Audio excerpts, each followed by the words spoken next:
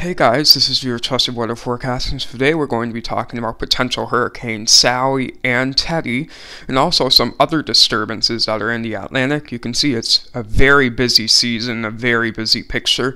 We have many disturbances, 2 in the Gulf and 2 close to Africa that may affect the United States. And on top of that, we also have Paulette and Renee. Renee will likely dissipate within the next week or two, while Paulette moves towards Bermuda and the United States as a high-end hurricane. Before we get into this, I'd like to ask you to subscribe. About 75% of you who watch my videos are not subscribed, so please subscribe if you like weather-related content, and hit the notification bell if you do not want to miss a single upload. Also, share this with friends and family and like the video to get this out to as many people as possible. Let's get right into this. You can see we have multiple disturbances. This one that's going to go south of Florida has a 30% chance of formation through 5 days. And this other disturbance in the Gulf that will move along the coast of Mexico has a 20% chance of formation through 5 days. This red disturbance here, which will likely become our next named system, potentially Sally, has a 90% chance of formation through 5 days, and this system will be the one to watch for U.S. impacts. And we have another disturbance there that has a 40% chance through 5 days, and it will likely stay out to sea. Let's get into the models. First off, starting with Paulette, the National Hurricane Center has it strengthening into a high-end Category 1 hurricane before moving directly over Bermuda, and this system is unlikely to impact the United States, but there is a small possibility that the United States does get affected by this system. Further strengthening past Bermuda is expected, and a potential Category 2 is in sight.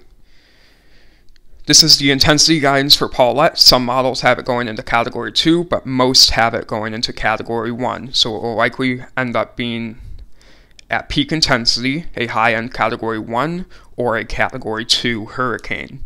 A major hurricane is unlikely from this. Looking at the models, you can see Paulette there where the L and the 988 is. You can see Paulette moves away, and there's Renee at the 1000. And then you see potential Sally or Teddy, depending on what happens. That really gets forming and affects the islands as 970 millibars, which is pretty strong. Then it drops even more to 966. The lower the number, typically the more stronger the system is. And then it drops even more to 953, going south of Puerto Rico and the Dominican Republic, before going in between Jamaica and Haiti, and weakening, but re-strengthens as it approaches Florida and the United States. You can see this is one model. This is one possibility. There are many possibilities, but I am highlighting that this potential Sally or Teddy will be the more likely system to bring U.S. impacts. And it has been having consistency, hitting the United States somewhere. It could hit anywhere in the Gulf or potentially even parts of the East Coast. The exact location of landfall from the system is very unclear, but it is likely that it will form and become a hurricane. You can also see this model tries to form another system that we saw highlighted next to Florida that had a 30% chance of formation. You can see where the L and the 1010 is. It tries to get a system in, and it might be able to, it might not. If anything does form, I do not see it being above a tropical depression, but we'll have to watch it closely for potential minor U.S. impacts. These are current sea surface temperatures in degrees Celsius. You can see there are many patches in the Gulf, south of Cuba, west of Florida, east of Florida that are patches of 30 to 32 degrees Celsius waters, where if these tropical systems can kick in some of that energy, strengthening is likely. So we will have to watch these systems closely if they enter any of these patches.